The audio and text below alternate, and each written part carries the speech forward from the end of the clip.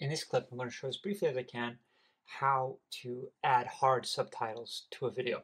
So I've got the video file here, cut.mp4. So raw.mov was the original file, and I just opened that up in iMovie and I cut out little bits that I don't need, and so I have this cut.mp4 video that I just want to first of all capture what I say in it, and then second of all have what I say on the screen itself at the bottom. I've got the link to the video in the description. It's actually a video of me and my dog. A quick note on some software that you need to be able to do this, and the cool thing is this is all open source software. So ffmpeg is kind of the Swiss Army knife of video and sound files at the command line. It's a huge tool, but every single day I use it, I find out one more thing that it can do. Whisper AI is what we're going to use to actually take what I say and transcribe it. I've got Homebrew here. Homebrew is just a package manager. I'm using a Mac here. Homebrew is a package manager for the Mac that allows you to, amongst other things, install ffmpeg. So I've got everything that I do written up here, and I'll put a link to this available as well.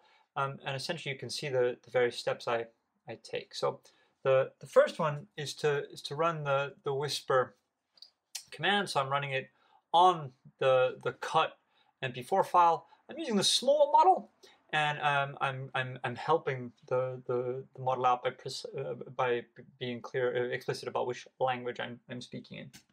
So we run this, and this can take a little while. Get a few warning messages there.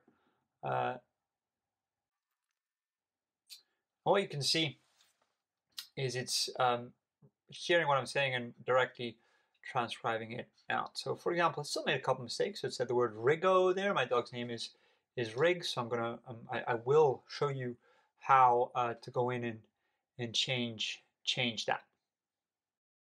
And there we go. So now if I take a look at the directory, got a whole bunch of stuff in there. And if I look at cut.srt, you can see everything that's been written up. And you can see, for example, Rigo as well. So I'm going to go ahead and just change Rigo to Riggs, which is his name. What I'm going to try to do is get the disk. I'm first stands just run. And you can have a quick look through here, or a slow look. You can change everything. You can add more things, and maybe not things you say, but things that you want to make a note of. Although be careful doing that from a point of view of inclusivity, what you actually want on the screen. That was a really nice line on his front legs as well. And so it says thumbs around, but actually what I do is I send him around with a command.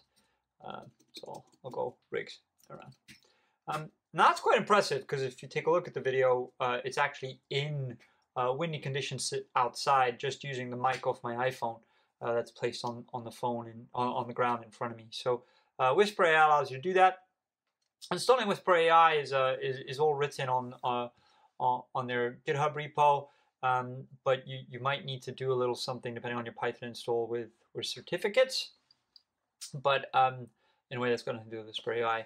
And then once you've done that, you want to essentially put that SRT file, that text file, onto your image file. So you run ffmpeg.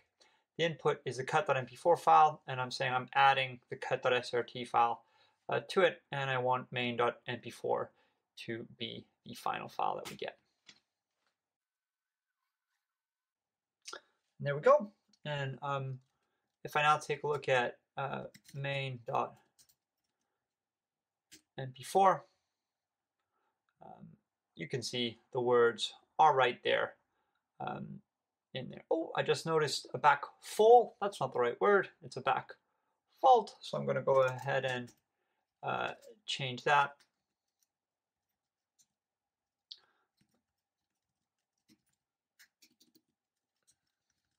Looks like there are no more falls in there. And so having done that, I can go ahead and reapply that. And it'll take the same amount of time you'll see that I've gone from the full step of recording some footage.